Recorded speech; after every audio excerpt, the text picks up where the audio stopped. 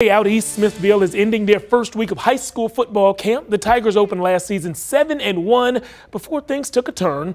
This season, they bring back one of the top quarterbacks in the area. Derrick Roberson is a true dual threat who passed for nearly 2,000 yards and rushed for over 700 last season. Derrick has his sights set high entering his final year at Smithville.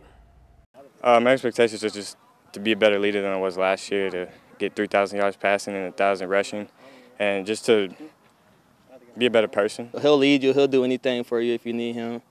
And, he going to get the job done. The people around him are happy for Derrick's achievements, all of them. And there's several guys on this team who I think is very underrated, but the only way they're going to get the respect they deserve is to show it. Go do it.